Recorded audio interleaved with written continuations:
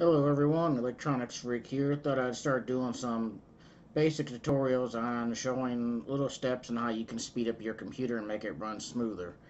I'm going to do short clips on each one of them, kind of separate them up into sections, that way we don't have one long video.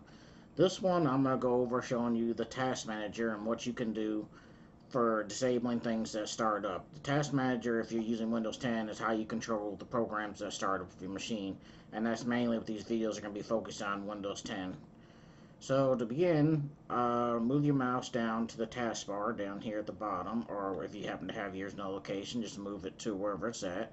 Once your cursor is there, right click on it, and then you will have a little menu pop up. Once you have that, left click Task Manager.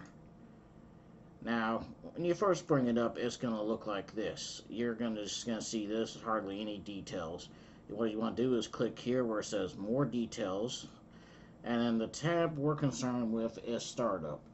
There's a lot more information here that I'm not going over right now because I just want to make this short and sweet for what we're doing. But in the future, if people want to know, I can go over the rest of these tabs and what they do. Alright, this tab here, basically, everyone's will look a little different, but this will show what's all set to start up when your computer loads. Now, if you're running a solid-state drive, this will still affect your computer in a bit, but not as much as it will a mechanical drive. If you're unsure the difference between those two, no worries, I'll have another video later on explaining it. My suggestions, though, is usually disable everything except your antivirus. Unless you're running a solid-state drive like I am, then you could have a few other things, but usually if you have a mechanical drive, disable everything except for your antivirus. In other words, you will have a huge hit as things load up. The more stuff that's set to start up, the longer your computer will take to load. And in order to choose whether you want to disable them or not, just simply right click on it and you can either click enable or disable, which, see, this one's already enabled. If I want to disable, I right click and there's an option for disable.